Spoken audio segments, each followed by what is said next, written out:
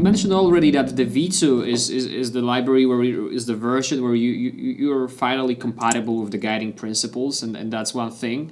So I just wanted to ask if there is anything that you wanted to highlight as far as V2, if there is anybody listening to us that been using V1. I guess it might be worth to just quickly glance for the most important changes, and if there is anything that you wanted to highlight, please do. I'm really curious about what's inside. Mm-hmm. Yeah, of course. So we introduced a bunch of upgrades and cleanups inside V2, but they were like some of them were only like maintenance wise, which is, for example, dropping Node 8 that reached end of life with the end of 2019. And we also removed, I'll just go one by one. We've introduced a automatic cleanup, which also works the same in the React testing library. It's even more important there because it also cleans up the DOM state. We don't use DOM, so we only unmount the component, and we use the same APIs to as the React testing library to enable or disable this behavior. So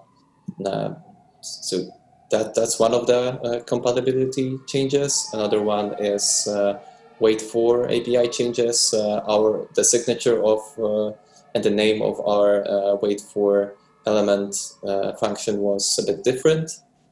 So we've made it that it's exactly the same as the testing library. So it's renamed to wait for. It has options object, fairly trivial upgrade. There's not too many users that tweak those options anyway. So it's 90% of changes is just rename wait for element to wait for. Also, another like productivity and ease of use upgrade is that we now wrap wait for calls inside Act, so you don't have to think about it. And we also in the last version of version 1, we introduced the find by, which was also missing from our API. So we removed the global debug function. This was something that we introduced in the very first version, and then it turned out that it's easier to use debug directly from the rendered component because we are usually interested in that. So we removed the legacy helper.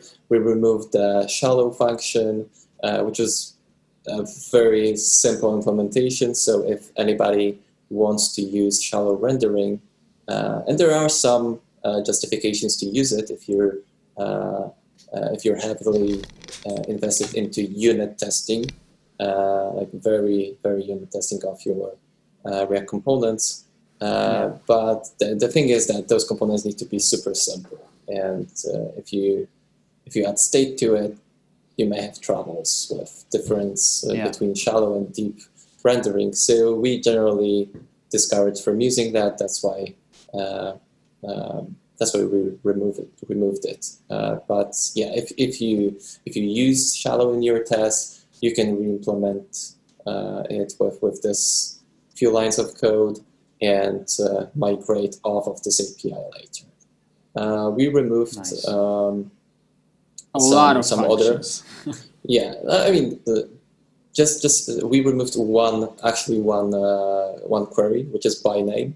It was it was a mistake from the very beginning, but we actually used this API in some of our apps. So we deprecated it like a year ago, and we spawned warnings for that, and now it's completely removed.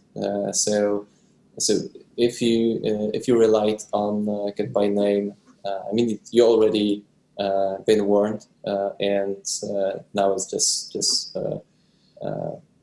impossible to use it. It's very easy to replace it with get by type, which was also renamed to be unsafe get by type, and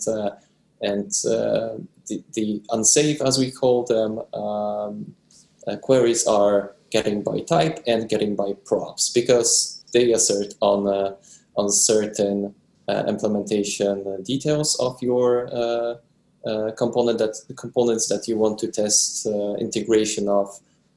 But it's not always a bad thing to do it. That's why we leave those APIs, because we know there are users that successfully test their components or some of the components using those queries. So we just renamed them, and we don't have plans to remove those for now. They're shouting at you that it's unsafe, and you basically need to know what you're doing, because fun fact is that a lot of developers don't know what they're doing when they're testing. They just want to bump their coverage up. So we want to make it as easy for them as possible. So to not be an expert in testing, just to test your React components. We fixed a long-standing bug in the get by test ID query. So this may be problematic in some cases. The details are here. You can read them if you hit those edge cases. And we've deprecated and plan to remove the flash microtask queue. This is very simple helper. It's a one-liner, and it's usually not necessary to use it. It's better to use find by or wait for. Yeah. And cool. That's basically it. Apart from those applications, we made sure we are compatible with few community libraries, and this makes us very easy to be super compatible with other testing libraries.